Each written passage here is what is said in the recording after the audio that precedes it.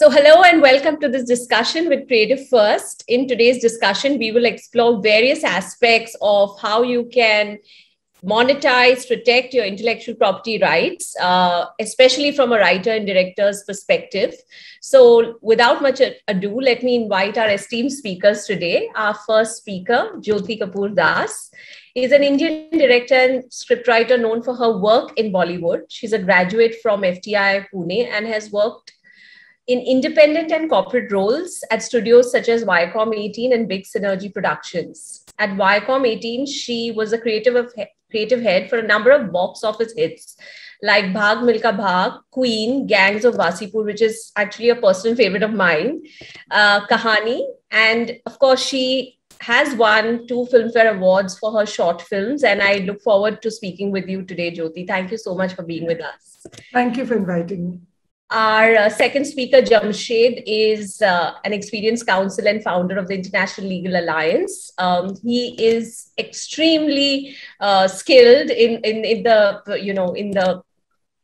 legal fraternity, and he handles various types of litigation dealing with international law, media, and entertainment law.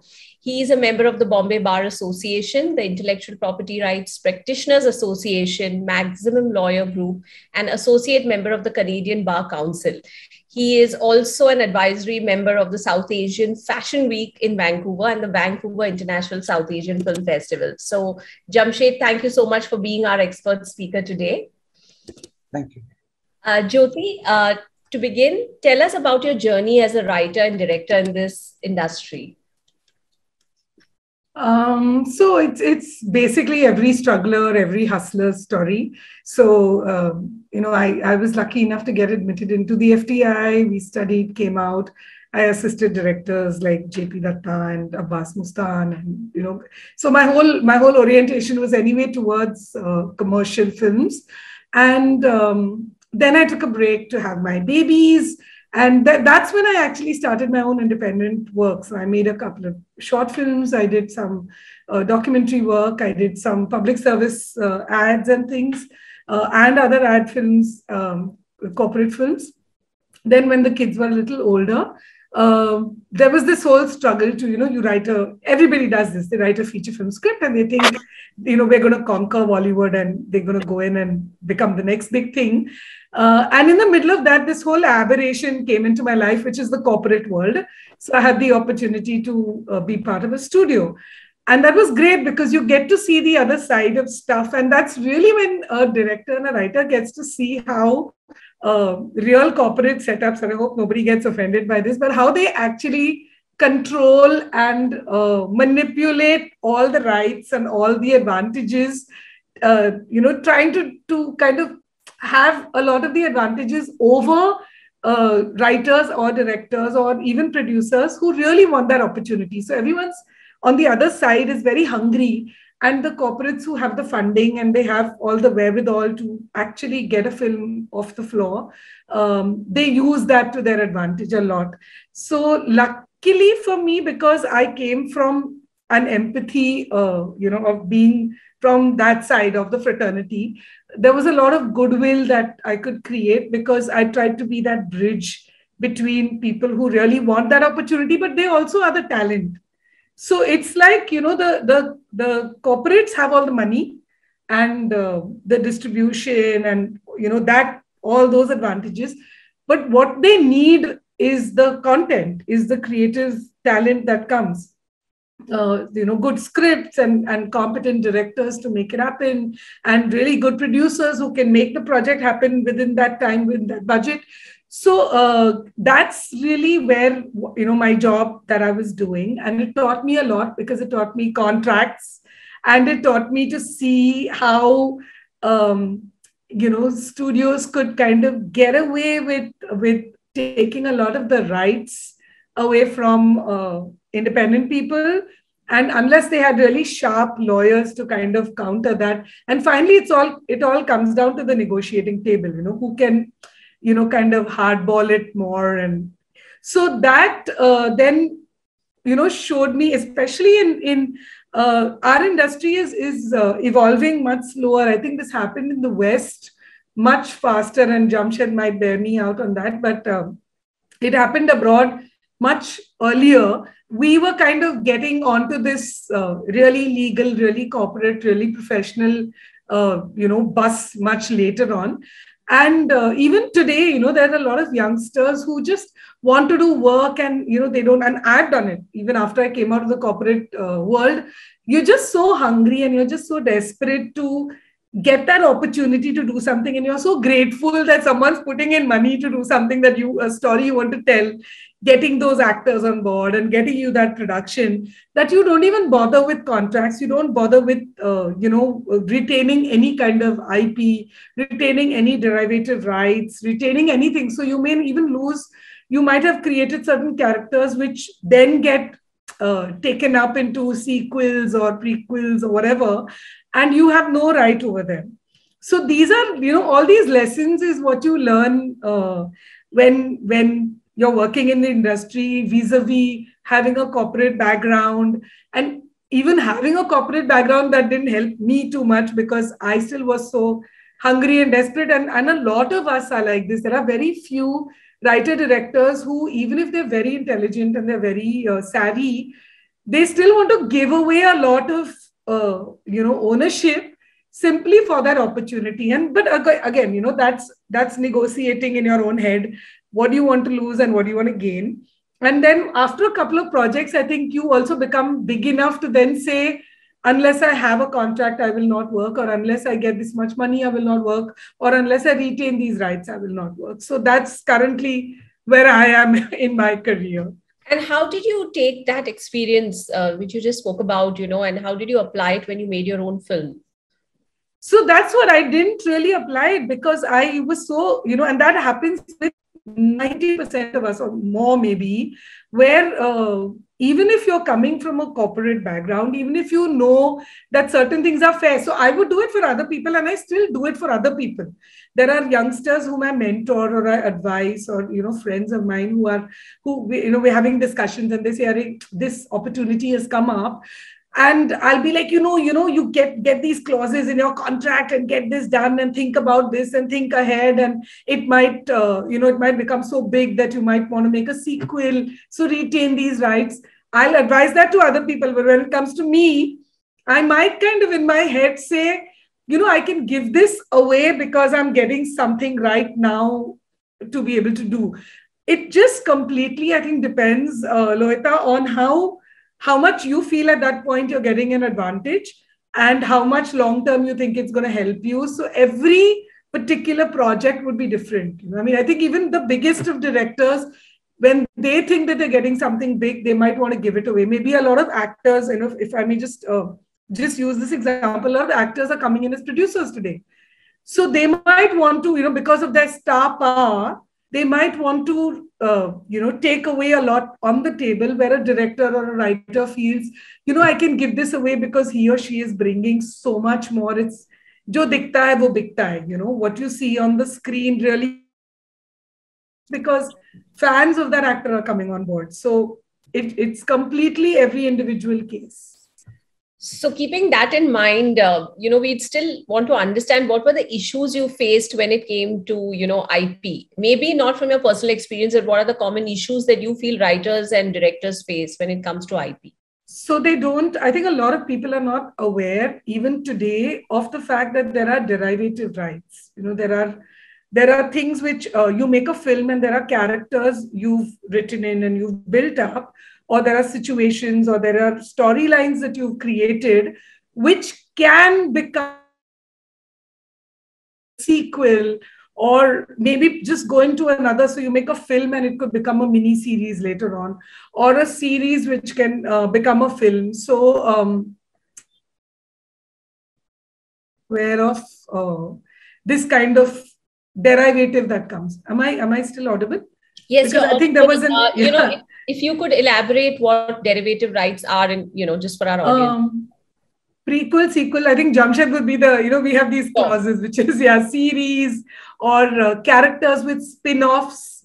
So for example, one big example right now is Kahani had a character called Bob Bishwas, the film Kahani with Vidya Balan, and now Bob Bishwas is a completely new film. They've taken that character and they've made a film. out of him. Or what we see all the time in Avengers, you see a small character, they just want to try it out for a bit. Or what happened with Black Widow, and which, it became a film. Or what happened with WandaVision, which they took characters from the film and they just made like a series out of it. So these are things which can, or a book can happen. So the reverse of maybe Harry Potter. Or when I was in Viacom, we actually got some really good scripts and we tied them up with publications. And they made a book first. That book became a bestseller. Now those books, the rights are taken and we make a movie out of it. So these are different things which one can do. Jyoti, tell us about your experience in licensing content, and also since you've been, buying a lot of scripts, you're purchasing scripts, and shall we call that script trading? How does that really happen, and also what are the rights that come into play? So for example, I'm doing an anthology right now, and I was looking for a particular theme. So there are writers from the US and from Canada who've written some very exciting short film scripts. And now they have no idea that somebody in India might find it interesting. So I approach them and we negotiate over a certain amount of money. And I take the rights to make it in India, in Indian languages, for distribution on platforms that operate out of here. And they still retain the rights of the original story. So obviously when I take it for here, I need to rewrite it in Hindi or whatever. I need to change the characters. I need to change. What has appealed to me is maybe a particular concept and the storyline. But it's just ethical to offer to pay for it and, and to take it then legally and do it. And they retain the rights on the original story and the original characters. Whereas I own then the rights of whatever I have modified. And then I also have the derivative rights of that. So in case I want to make, the short film works and I want to make a feature film out of it. So I kind of do that. So these are various things. I'm also doing, picking up remake rights of films that exist. And those are completely different. So because again, I'm making it here, it's just that that's going to be a remake rights assignment, where I'm taking it for a certain territory in certain languages. And I also will have derivative rights over the characters that I create for the Indian films. And they still retain the IP on their original stories. So it's a little bit of, it's sensitive, language and the legalese in it, but it just keeps things very clear and very, everything is kind of out there. So when you say that you have, you still retain the derivative rights, does that mean that when you adapt it to local language, maybe Hindi, whatever, for India, you can create new characters? Yes. Therefore, yes. Okay. Yes. Yes. Okay. Got it. Okay. And that's one of the clauses. Oh, by the way, thank you for this question, because that is one of the clauses that whoever has bought either purchase that script or has been assigned. So I'm the assignee. I'm the assignee in that remake rights. We have the option and we have the freedom and we have the legal right to change and modify the original content. So that's great cross-pollination. Do you see this taking off as a trend, or is this something that you're just... No. I think everybody is doing it. I mean, also, I think it helps that I'm also a writer, director, producer. So I'm thinking also with all these hats on. But I'm sure everybody's doing it. I mean, they did it with, a lot of, for example, Shujoy did it, I think, with Badla. And he just flipped, it was a male protagonist. He made it a female protagonist. So there's all this, people are doing it all the time. Yeah. Jamshed, do you see any difference in IP practices between commercial movies and short films? Not really. I think copyright, I think as Jyoti very beautifully put it, copyright is a bundle of rights. So there are so many different types of rights that are involved in it. I mean, she spoke about derivatives, she spoke about, residues, so many other things. So it's the copyright is in the film. Okay, so we need to understand that it doesn't really matter whether it's a 2-minute film or it's a feature film for whatever be the length. So in that event, yes, the contracts may differ. The contracts may have, several, more or less clauses. But I think even if it's a small, snack video, as they call it, and you want someone to produce it, direct it, write the script, and the IP content part of it is pretty much the same. So there is no real difference in because the Act, at least as far as India is concerned, it does not differentiate. It says copyright in a film or a writer, copyright.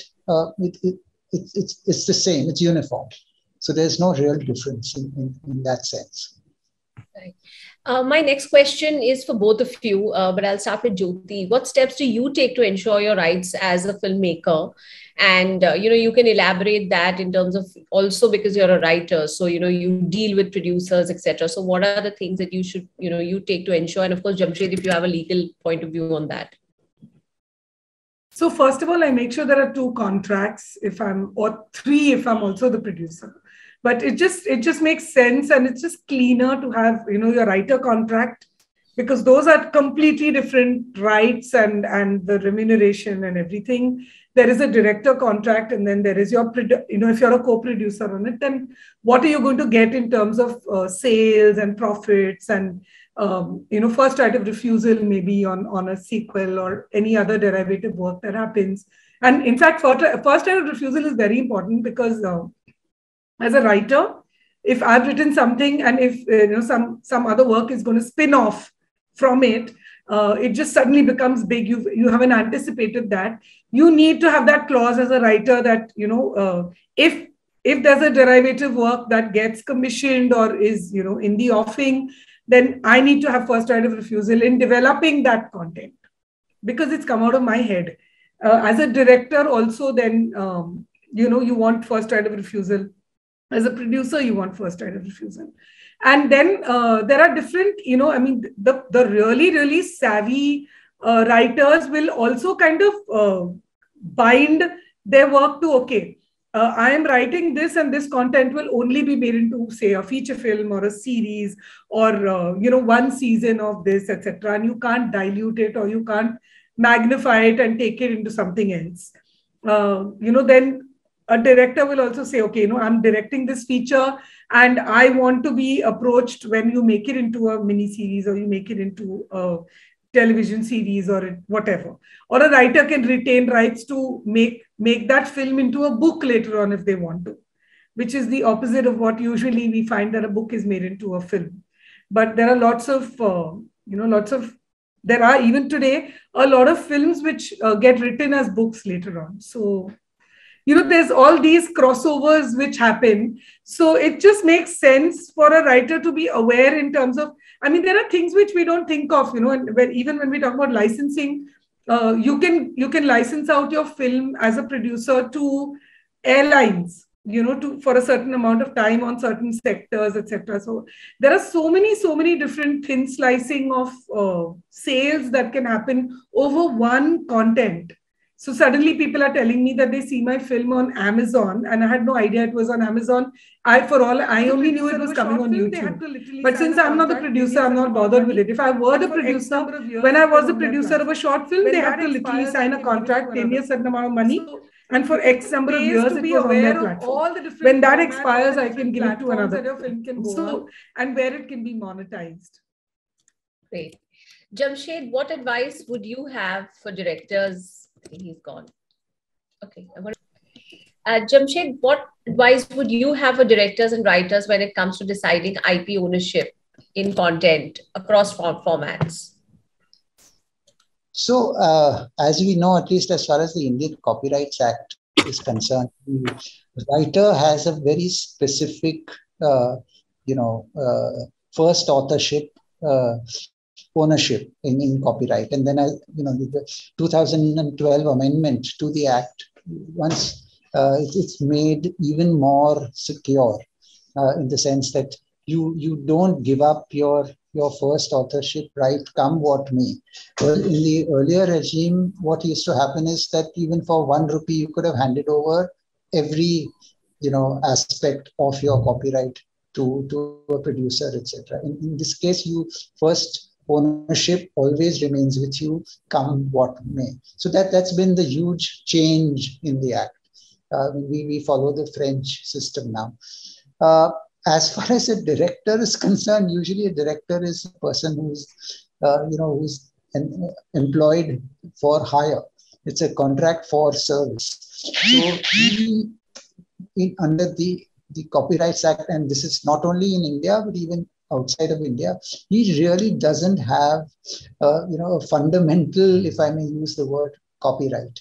But he could get additional rights from some other contractual agreements that he has. For example, because he is the one who's going to give the last okay, apart from the producer, saying that everything, and then Jyoti can certainly add on to this, that finally when the product is ready, the film is ready, it's the director who says, yes, now I'm satisfied. And then of course the producer, because the producer has, again, his own copyright. The film is owned ultimately by the producer.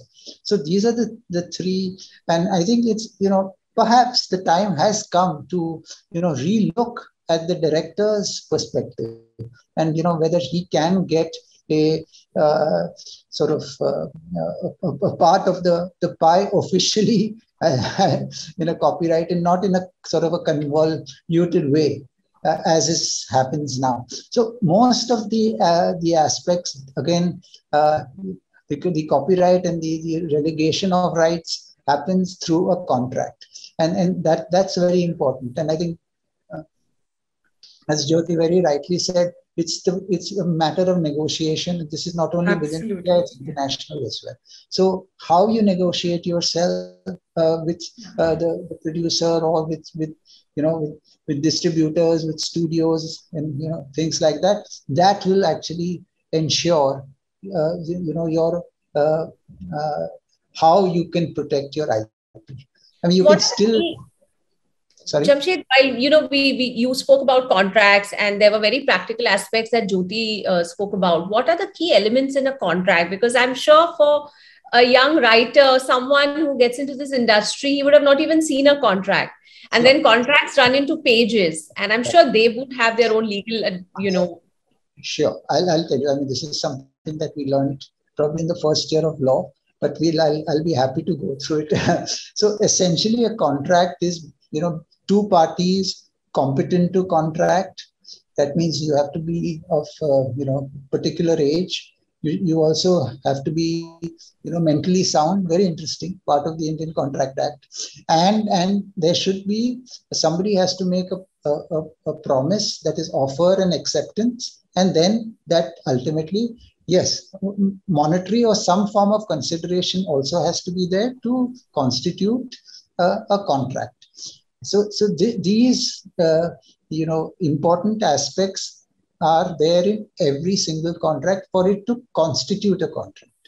Because sometimes it could be an offer and acceptance, full stop, and if it is gratuitous, then it is not a contract. So things like that. So, and typically a contract would read, and I'll very quickly run through it. You'll have initially the names and the addresses of the parties. Then you'll have clauses which start with the word whereas, which are called recital clauses, which essentially explain how the two parties have come together and why they are entering into a contract. And then you have the different terms of the contract, where it says who, it clearly defines who each party is, what is their role, their responsibilities, their liabilities. And then you have several clauses only on rights, followed by the payment schedules and other things like that. And then of course the jurisdictions, the court system, whether you have mediation, arbitration, and things like that, and it has to be executed, signed by both parties, and ideally there should be witnesses to the contract. So this is what a typical contract. And the indemnities. Yeah. Of course. Well, so what is an indemnity? We're making it very basic here. So what is an indemnity, and how does it really protect? No, again, it depends on which, for example, a producer would take an indemnity from a writer, say, on the originality of the work. Okay, so he would say that you've come to me with which you say is an original script, but tomorrow, say X or Y comes and says, you know what, this is actually not so and so's. It is my script. I've written it in this particular way. I've got it copyrighted with the the copyright board or the society or whatever, and here this is the proof. So in case of litigation, say by a third party, what the producer would do is say that in case there is a litigation, then I would have to be protected, not only in court, but even monetarily in case somebody, a third party, sues. So that's one of the examples of indemnity. Got it. Jyoti, you've had short films released on YouTube. Yeah. So in your experience, did you have any experience with regard to piracy, especially since it's a very public platform? And what has been your experience, on a platform like this? And, today we have multiple platforms. You have short format platforms, you have audio, video platforms. So, your views on that, with regard to short films. So you can't stop piracy. You really can't. And many, many years ago, I heard another director say that I don't care if my film is pirated. I just want a lot of people to watch my film. Now, that's a very scandalous and a very, triggering kind of thing to say. But I think for a lot of directors, they're just happy for their film to get seen. Now, when a director is also a producer, then it becomes this, you're kind of shuffling between getting angry that someone's stealing from you. And on the other hand, your audience has increased because they're, torrenting your film or sharing it on Telegram or wherever. So, it's kind of, it's a very, very tricky situation. It's completely illegal to pirate a film completely, because a lot of hard work and a lot of money goes into making a film, and then to do out a producer or someone who's put in money to make that film out of what their right is, to get a revenue earning out of it is just criminal. It's illegal. So yeah, but I don't know what one can do. I mean, for short films, I don't know what one can do, but I don't know how much short films also get pirated because they're just, so a lot of times, long format films or feature format films or series can get pirated because people don't have the bandwidth or they haven't subscribed to a particular channel, etc. So for them, it's like, share your password or share the link or stuff like this. And I'm being very, brutal about it. But for short films, especially if they're on YouTube, so Chutney was on the large short films platform, which is a free platform. So they, they're inviting audiences to come and, kind of snack that 15, 18, 20-minute content. And plus minus, the other film was on Bhuvan Bam's. And we, in fact, had an offer from one of the leading, short film platforms, giving us so much money because they wanted our film to be on it. They were commissioning it even before we made the film. But Bhuvan was very keen that his audience, which has been used to having free content, and he was streaming free content, and he was making money from his advertising, etc., or all the sponsorships he was getting. He was very keen that his audience would not have to pay for a short film that he stars in. So that again is the scruples that that's a certain entity. Yeah. So he was. So if it's free, I think people don't really, I don't think they would. There's nothing in it for them to kind of pirate. A lot of people would pirate if a film is, they say we're exclusively only on a certain channel, and then they can't afford to subscribe. That's when it gets pirated. So and again, that is the producer's. So if I were the producer, I'd get really triggered by that. And I'd get really angry about it.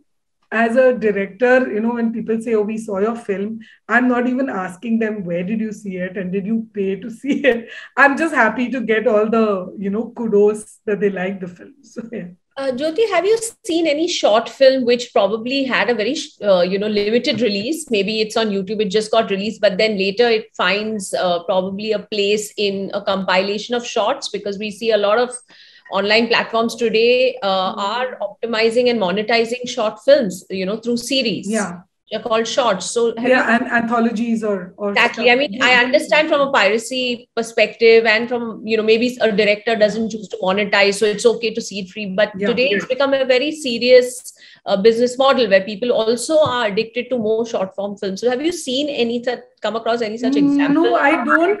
I don't think that would happen also, because I know the way that OTT platforms work. And Yes. what really works for them is the novelty of a film. So they, something that's been seen before, to kind of include it in an anthology is not at all, it's not, what is the word for it? They're not excited by it.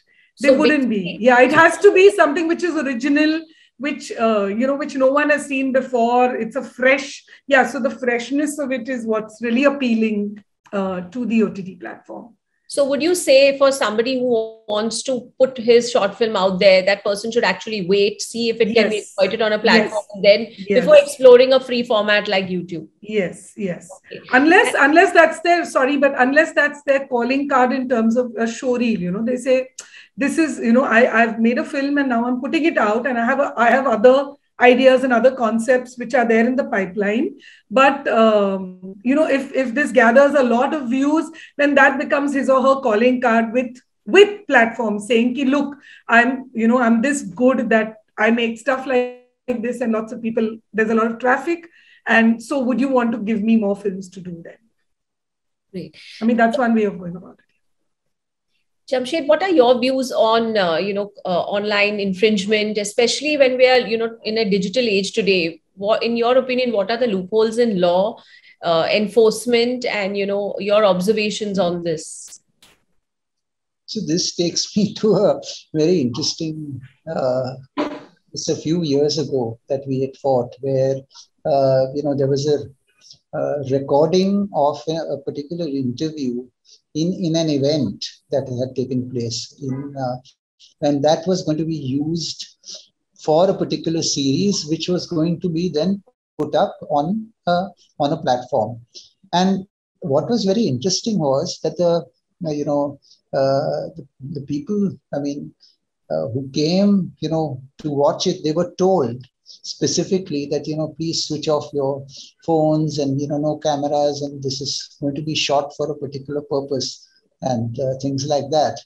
And, a few weeks later, somebody from that organization actually found that the entire, sort of interview of a very well-known, producer was just put up. They were really, they were tearing their hair, because they said, this is our first show, and, this is something that has happened. So what was very, amusing was the fact that within, I think minutes or within hours, they were able to, transfer that to a URL which was based in another country.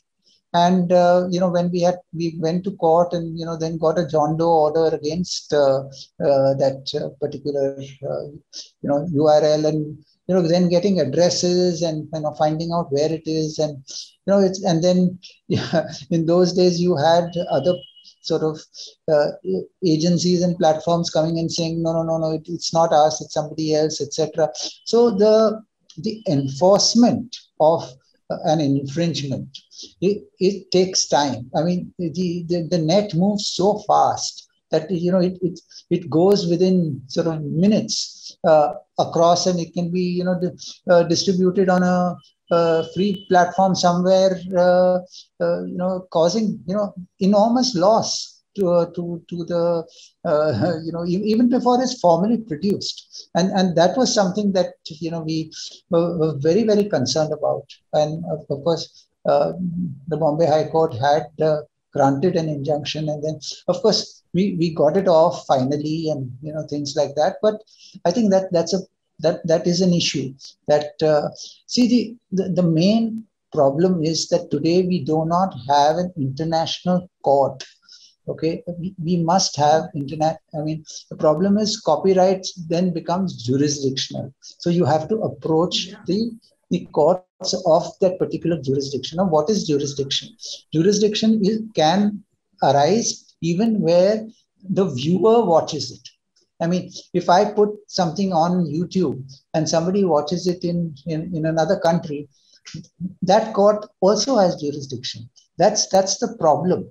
And I think we need a little bit of, sort of, maybe that the time has come to have an international court looking at these where decisions can happen very, very quickly. I mean, that's a suggestion. But as I think somebody very rightly said, piracy is a huge problem. It will always remain a problem. Yeah.